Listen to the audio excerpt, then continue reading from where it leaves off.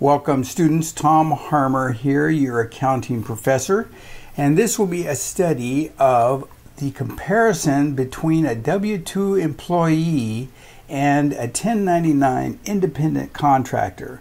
We'll be looking at this from both the employer's perspective and the employee's perspective, the employee being you, perhaps, and also perhaps you as the employer. Now, you've just finished studying your chapter in payroll. You've done all the exercises and you know how it's done. So now we're taking a look at a comparison. Okay, W-2 employee here and independent contractor here. So what we have your gross pay. We've used $1,000 as our example here. Gross pay of $1,000. The independent contractor gets a check for $1,000. But the W-2 employee has deductions that are required by law that the employer has to take out of that paycheck, and that being Social Security, 6.2%, Medicare, and federal income tax payable has to be taken out. Okay, so the net pay to the employee is $823.50. Now, the employee's expense is the $62, the $14.50, and the $100. Those are employee federal tax expenses that the employee paid, but the employer took it out on his behalf by law.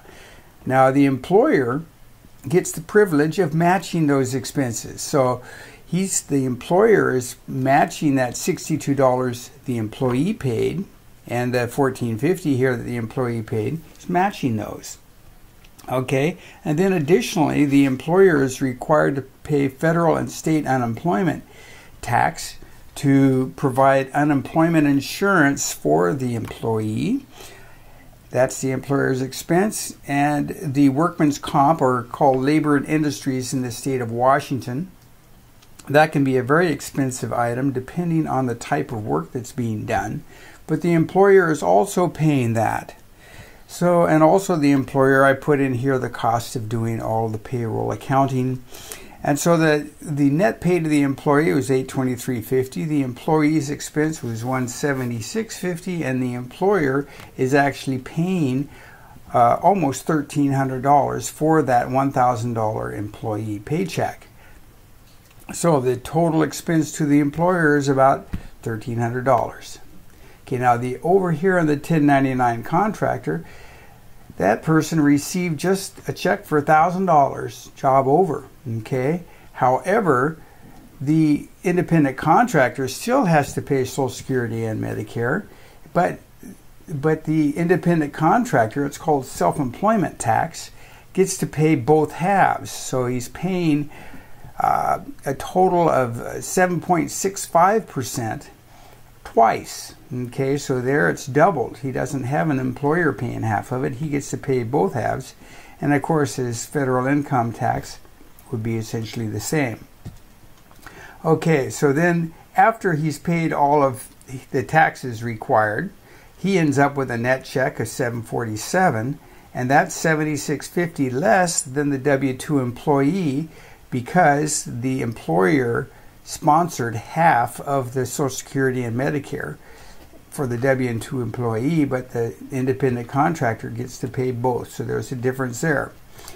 Now, one thing I might add is that this hasn't brought into, are there any unreimbursed expenses? Well, traveling to work is an expense that employers don't reimburse.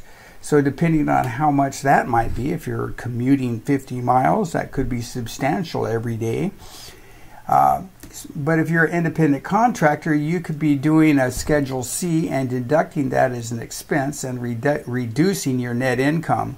Your Social Security, Medicare, and your federal income tax is paid on the net income. So the more expenses you have to deduct here, the less your taxable income is going to be, which would reduce these numbers. So that's something to consider. Now, additionally, self-employed person is not covered by workman's comp or labor and industries. So if you're injured on the job, you do not have an insurance to cover you. Now, you may have personal health insurance. Oh, I'm covered. I've got Regions Blue Shield. I'm covered. Well, they will ask you when you come in for the injury, or they will at the hospital.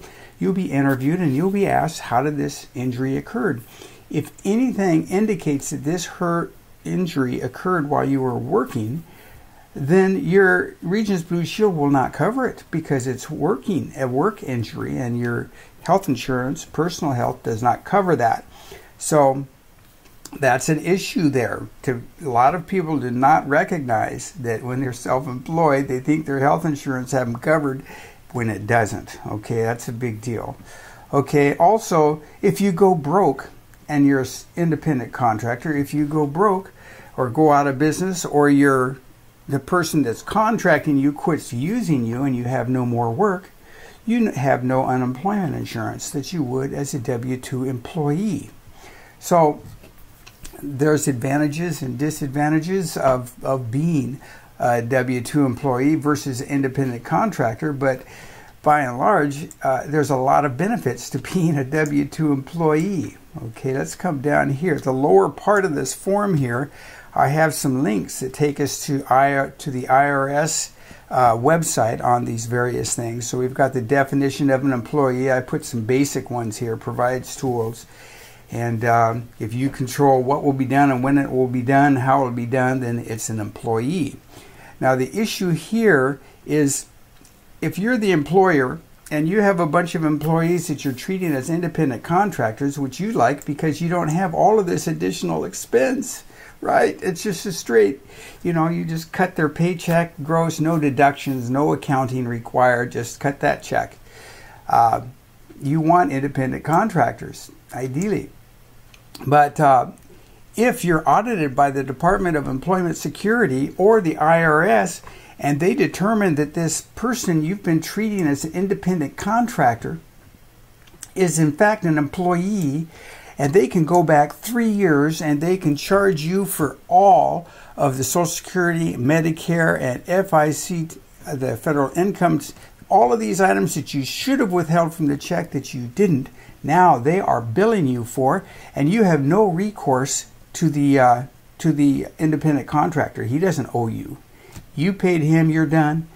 You get to pay the IRS. It can be very ugly if you end up having an independent contractor converted to a W-2 employee. I mean, it can put a person out of business depending on the number that they have and how many years back. And typically an audit doesn't happen for 2 or 3 years after a person has been doing whatever they're doing. So we've got our link here for a definition of employee. Let's go check that out. So that pops right to it. Okay, just an example there of how well that works. Here's a link to the definition, a video lecture. Now this one here goes to another publisher's lecture on W-2 employees and the criteria of what an employee is versus a 1099 contractor. That's a good one to watch, but I won't click on it because it's a little slow on booting up. Here's a definition of an independent contractor by the IRS. Pops right over there. Independent contractor, self-employed. It has links here, all kinds. Common law. It has other links so you can jump around real quick. I mean, these links are great. Okay. And then link explaining self-employment tax. Okay, self-employment tax, as I mentioned before, is Social Security and Medicare paid by the independent contractor, which is paying both halves. So it's twice as much as what the W-2 employee pays.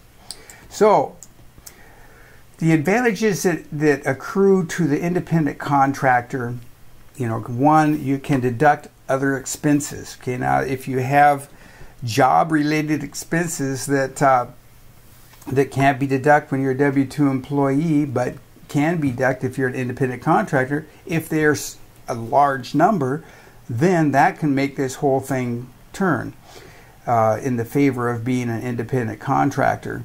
Now, the Department of Labor and Industries does have an option for an independent contractor paying for the L&I insurance, but it's very expensive and I haven't researched that.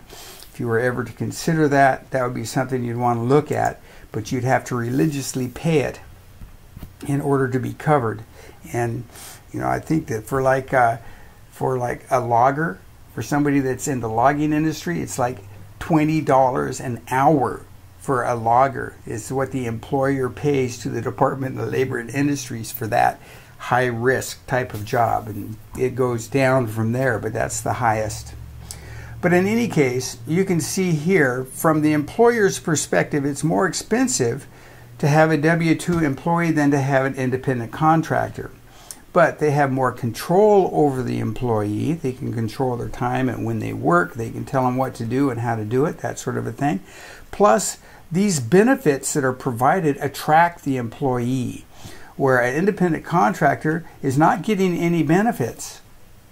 So if there is high demand for employees in this particular niche that you're in, then the employers are going to be offering W-2 positions. But if there is an abundance of people that want this job that you're looking for, then the employers may be offering only a 1099 contractor position because they don't have to incur all these other benefits. And this is a short list of benefits here. There's no health insurance, personal health insurance in this picture we've shown here. There's just that workman's comp if you're injured, but you have other personal health insurance needs that employers will do co-pays on, pay part of it for you. Also, you got life insurance, you've got numerous other benefits, vacation pay, all of these other benefits that a W-2 employee might be offered by the employer. 1099 contractor, no such thing. So there you go. There is a summary of a picture from the employer's perspective. He'd rather have you as 1099, but might have to offer W-2 in order to get you.